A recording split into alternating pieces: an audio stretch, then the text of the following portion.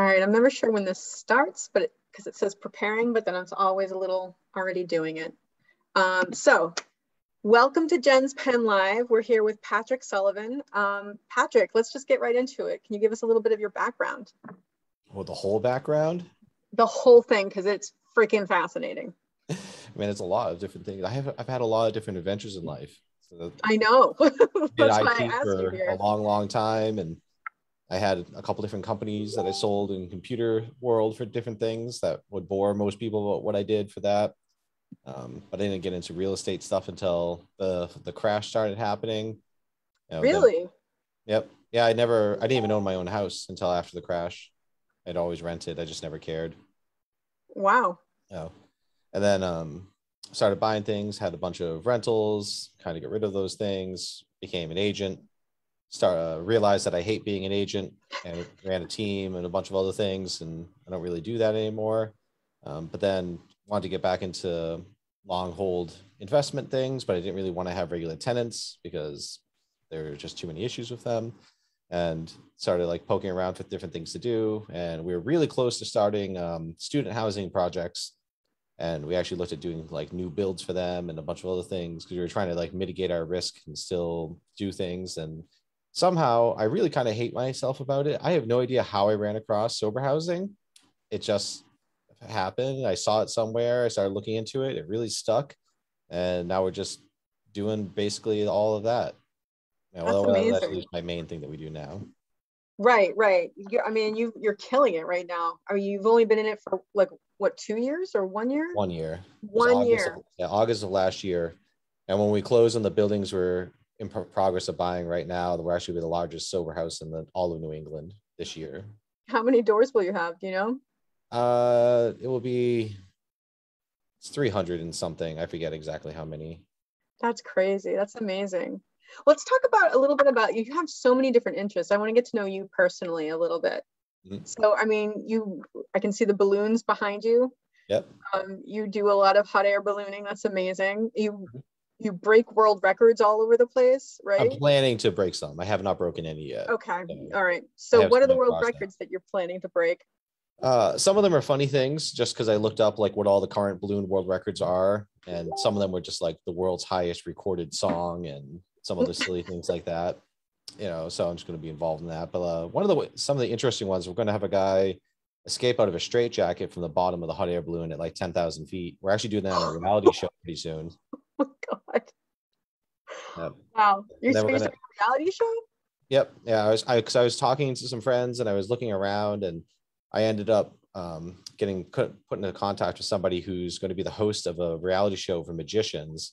And he's like, yeah, it'll be awesome. We should do that on the show. I'm like, yeah, let's do that. And I forgot to mute my office phone. That's fine. I forgot to mute a bunch of things. Oh, the other office phone I was going to ring anyway. So yeah, I just happened to get thrown into that. So we're going to go out to Las Vegas and find some lunatic magician who wants to hang from underneath the balloon and escape from a straitjacket at 10,000 feet. Wow. 10,000 feet. That's crazy. Yeah. So, sorry? Yep. Yeah. It's just a interesting, crazy thing. And you're planning on not sailing, you're planning on ballooning over the ocean soon. Mm-hmm. Yep. To go from Maine to England. That's so cool. That's so cool. And it's going to be a boat, right? Your basket's going to be a boat? Basket is basically a boat just in case. That's awesome. That's awesome. Yeah, you never really know exactly. Right. Like just to be safe. Yep. Oh, that's awesome.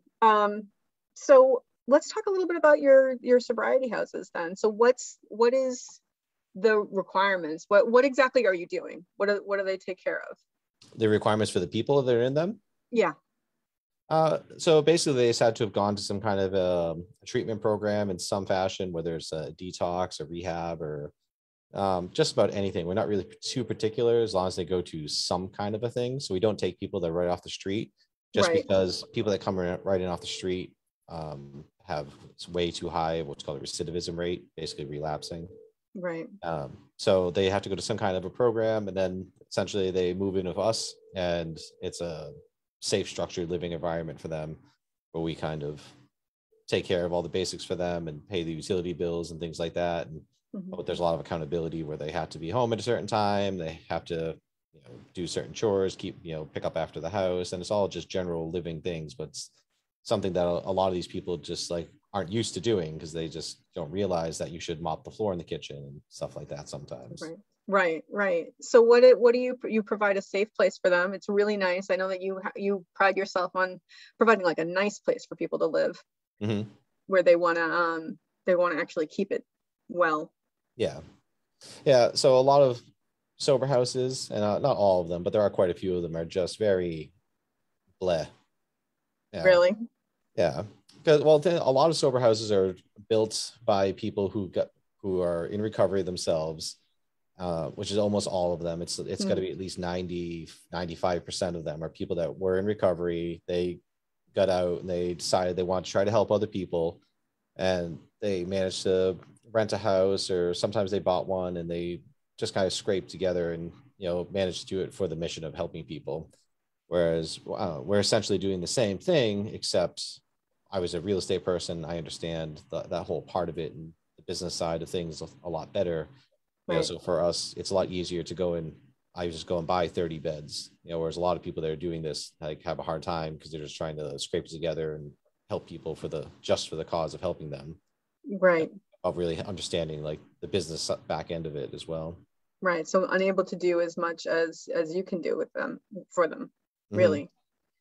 Yeah. That's and awesome. Really, and some people kind of get mad at me about it because I run it as a business, but we're trying to help people just like everybody else. We're actually a lot stricter than a lot of the other places. And I think we actually have a higher success rate overall. But by running it as a business, I charge the same rent that everyone else charges. So the cost to the end user is the same, except I'm exploding. I'm building more and more as fast as I possibly can, and I'm helping now 300 people at a time. Whereas all these, like, there are places that have been open 10 or 15 years and they just opened the second house and they've got 25 people total. So really operating as a business is actually far more helpful to the end person, as long as you're actually caring about the person. Right. There's some places where people are purely doing it for the money and they don't care. They don't test people. They don't check up on things. They just, as long as they get their rent, they don't care. We're not like that. We're very about the rules. You have to follow the things. You have to do your program and do what you're supposed to do. So what do you have services that come to the house? Like are there meetings? What's going on? No, so we have a house meeting in general, and then we have some people that come by and do AA meetings, what they call big book meetings and things like that. We ourselves don't provide any of those services, but we provide the means for other people to come in and do them. Oh, that's cool. So what else do you think sets you aside from the other places, like as far as what you offer? I mean, most of what the difference between what we offer is really only two things. Our place is nicer than pretty much everybody. There's very few places I've seen that are even the same quality as what we do.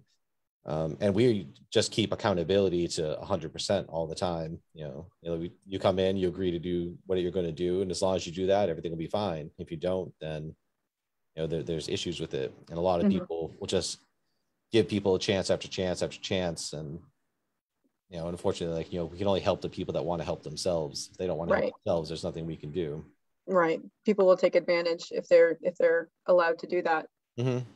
And we have, like, I could sit here all day and tell you ridiculous stories of people taking advantage of other people or convincing family members to pay their rent for them, or like literally just like extorting grandma who barely even knows that she's there.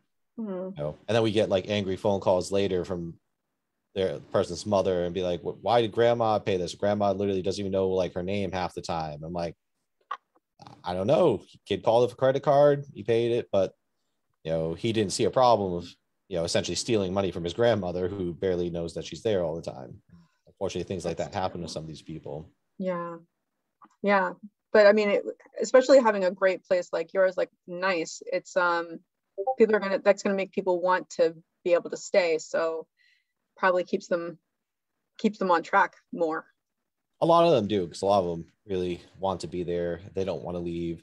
And unlike a lot of places, we don't really have a time limit. There's lots of places where you can only stay for 3 months or 6 months or something like that. And again, that really kind of comes back to it's not an issue with the person. It's that they need the bed. They're like, you've been here for 6 months. You're on the right track. We need to help more people. Whereas with us, we're like, you've been here for 6 months. If you want to stay longer, great. We're going to go buy another house. Right. We just go buy another house and we just fill up that one. We fill up another one. So the 4 buildings that we're buying right now total 130 something beds. They're already half gone. We don't even own the buildings yet. Wow. And literally like half of them are already gone. Well, one of them is a huge mansion, right? The mansion is something else that we're trying to get going, but that's not one of them that's in process right now. That's still like in the wayside. Okay, because I've seen pictures and that thing is amazing. That'll be really cool to get that going. So tell me about the buildings you're about to acquire. So one is just a lodging house in Leominster, and we actually have a detox facility who's just going to be using that for all their outpatient treatment stuff. So they're just essentially renting it from us to operate the thing. Oh, wow. The other one is a 17-unit apartment complex in Worcester. That's so cool. So people actually will have apartments to stay in rather than just like a boarding house. Yep. Yeah. So, and there's a range of things there from like 4 bedrooms down to studio apartments there. So it's going to be sort of like a transitional thing where the further along in sobriety you can get and the more that you can trust yourself to, not mess up on things, you essentially get a smaller and smaller unit where eventually it's just you and one other person that get to stay there. Oh, that's so cool. That's so cool. Is there anything else you can tell us about what is it called? It's called Sobriety. Well, I'm sorry, the name. The sober housing. Sober housing. Yeah, no, sober housing. Yeah. So what else can you tell us about it? I don't know. I mean, like there's a lot of things about it.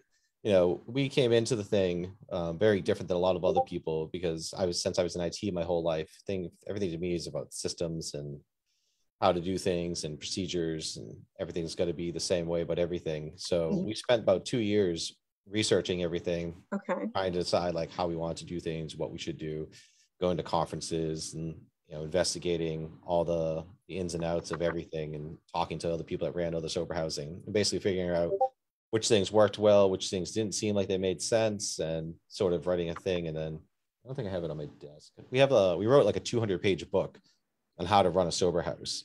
Oh, wow.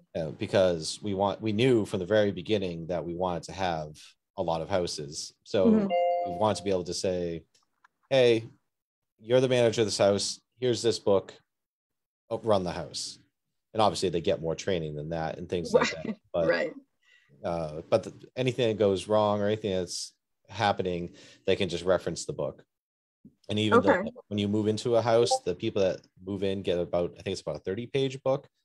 And it's not just it's all the rules of the house, but it's a lot of other things as well. It's like what you should do in emergencies and like how you should answer the phone and, like where to send your mail and how to address the things properly. It basically just answers every question that, like the Wi-Fi code and all kinds of other simple things like that are in it.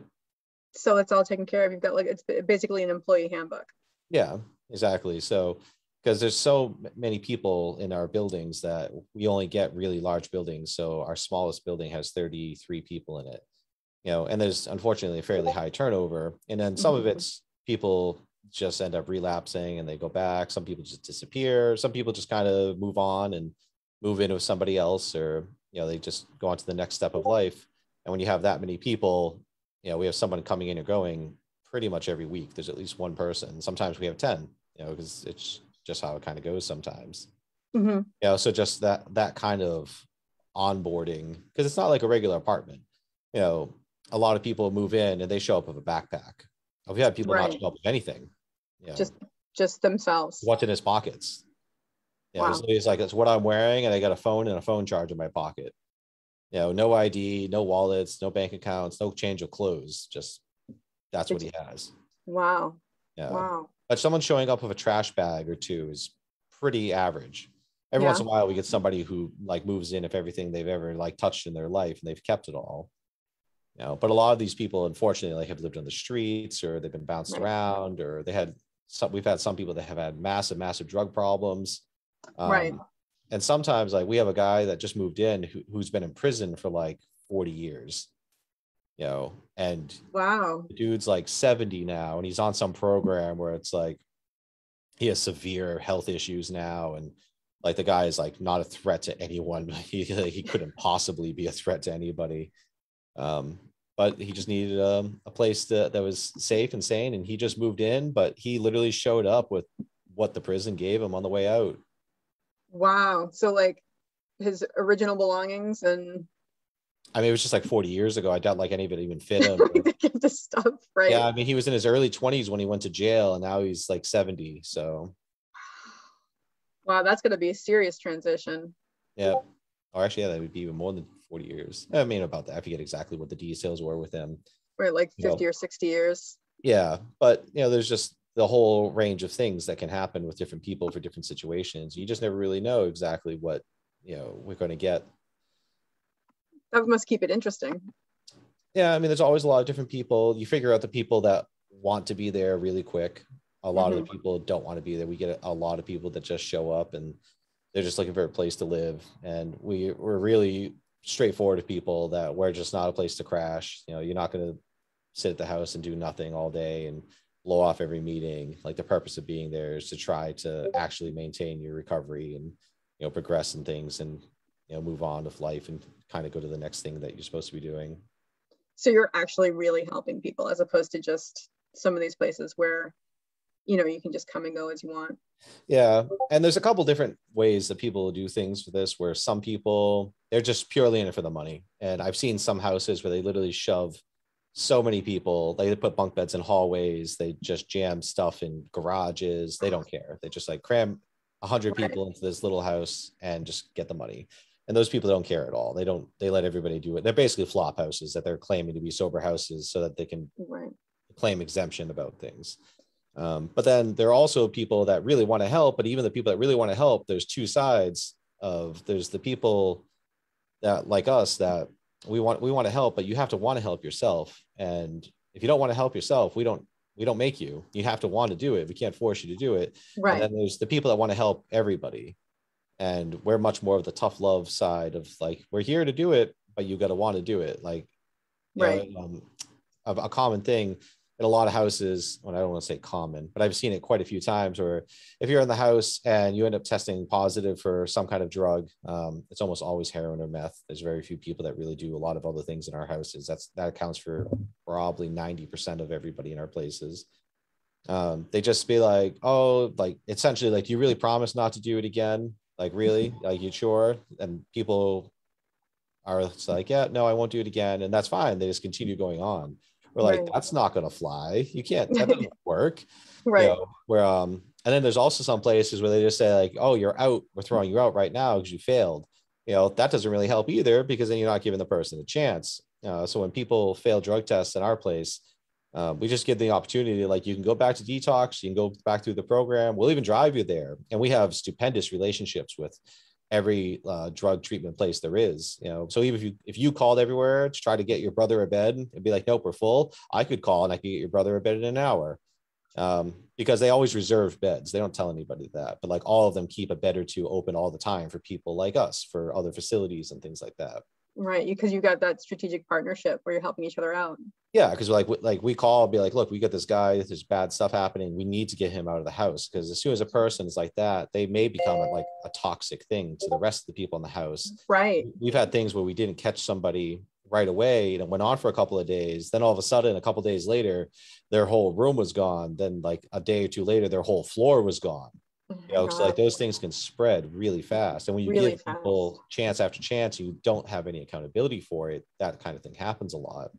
Right. So which is like, you have two options, and both of them, involve you leaving the house right now. You can either go to detox and you can go do that, and go through the thing, and you're welcome back and we'll start over again, or you can go wherever the hell you want, and I don't care.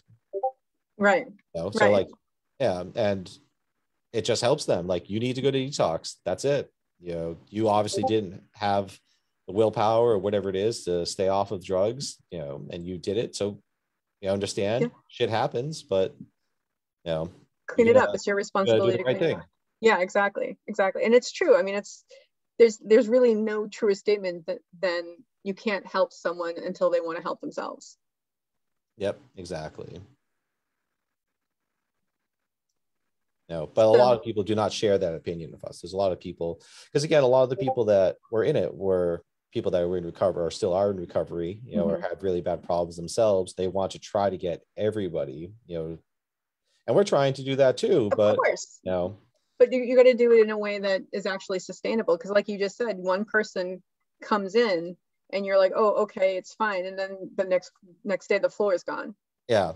But like somebody comes home and they're like, you're high out of your mind on heroin. You just tested positive for it. We need you to go to detox. And they're like, screw you. I'm not going to detox. Like, what am I supposed to do? I can't let Right. that person stay in the house. Right. Absolutely. Absolutely. I mean, even just for the best of everybody there.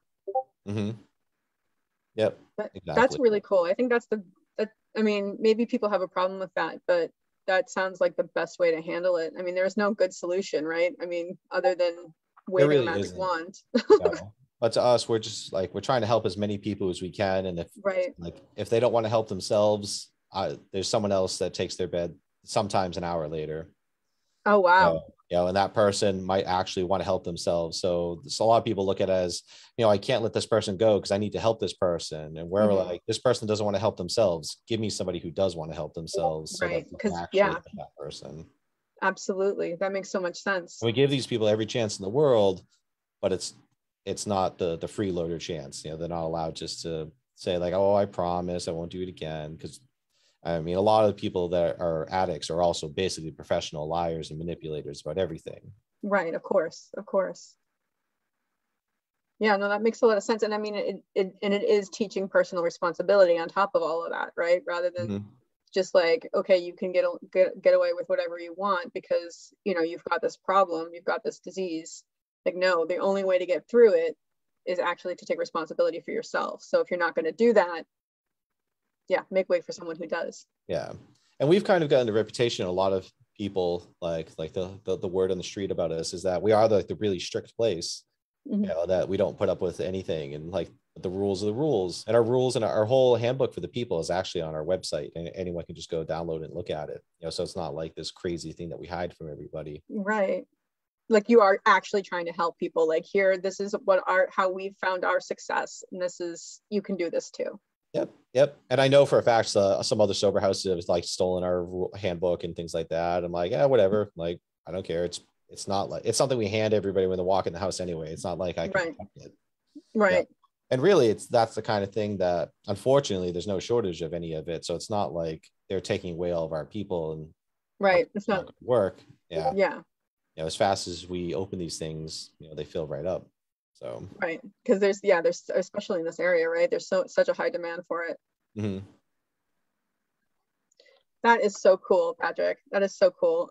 So if people wanted to get in touch with you guys and maybe check one of your places out, how could they do that?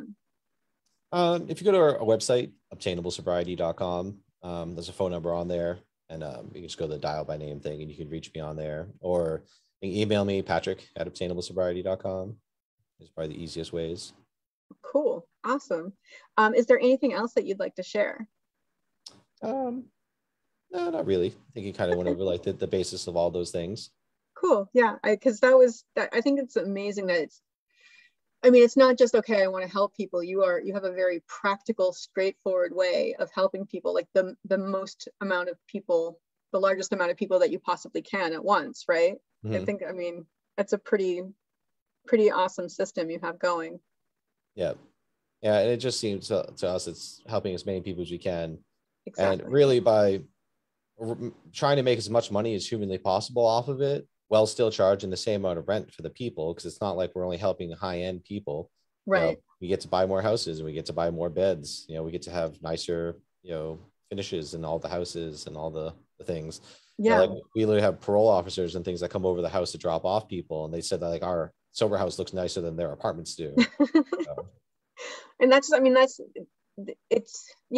think that there's a lot to that axiom. It's like the more people you help, the better you're going to do in a business. You know what I mean? Because you have it organized so that it's efficient, and you know what you're doing on the business side, so you can open these places. But also, like you said, it's like a nice place. It's not like these other places where people don't really know what they're doing, or are trying to cut corners and save on this or that. like you're making your money and yet you're providing like a nice place to live.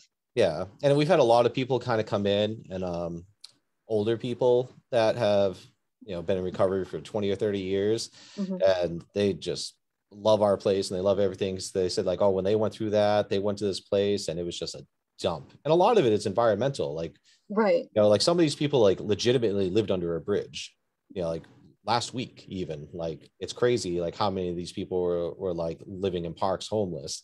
So if they move into like something that looks just like the flop house they're used to doing drugs in, it's not really helping anything. Right. They come to our place and it's like everything matches. It's not all nice furniture. Like there's granite in the kitchen and stainless steel appliances and things, which realistically doesn't even cost that much more when people look at that. Like everyone should put granite countertops and things like that because it costs more now, but it lasts forever. Right, right. You're just like, gonna have to replace that. It financially makes sense to put granite in anyway, even aside of if you want not you want it to look nice. Looking nice just makes it even better. But a lot of the people that the way they run things, they just don't grow super fast. Whereas we're gonna have there's a thing called MASH, the Massachusetts Association of Sober Housing. It's like it's a voluntary process to register yourself as a sober house, but most people do it, and we're going to account for like 10% of all of their beds pretty soon. Wow. And there's hundreds of houses on here. That's amazing. 180 so cool. Houses are on here right now, and you're going to be counting for 10% of that. We're going to count for 10% of the beds. So, of the beds. That makes sense. Yeah, because some of the houses only have a handful of people in them. Right. There's some houses that only have 4 or 5 beds in them and things like that. Right. They're super structured program things. And I mean, a nice place to live, that gives you more pride. You know what I mean? That it's like dressing nicer, like putting your makeup on. You just feel a little bit better and you're going to take better care of yourself. Yeah, it's just a lot nicer to like live someplace nicer. And at the end of the day, instead, like we charge the same rent that everybody else charges. We just do it in a better way. Yeah, and you have people there, like you said, who want to be there, and that's going to be encouraging to anybody else. You know what I mean? If you're surrounded by people who want to be there and who are honestly trying to get better, that's going to affect whoever comes into the house. Yeah, and having the reputation as being the strict people, we don't get the people that just want to come there, just right, screw up and be like, oh, I just need a bed, or someplace to sleep. Like we're not that place. You have to, want to stay off drugs. Yeah. Well, that is awesome, Patrick. Thank you so much for spending this time with me. This has been great. You and I know each other beyond outside of this, so it's been really fun getting to know you as a person because you're really interesting. And yeah, I mean, I'd love to have you back sometime. Yeah, sure. We'll do the next one from the balloon though. Oh, that would be awesome, except that I'm really scared of heights, so I'll be cowering down at the bottom of the basket. That will be fine. We'll work it out. Awesome. That'll be so much fun. Thanks so much, Patrick. We'll make sure to put your information in the comments section, and hopefully, we'll get back together on this soon. All right, excellent. All right. All right, thanks. Thank you. Okay, bye.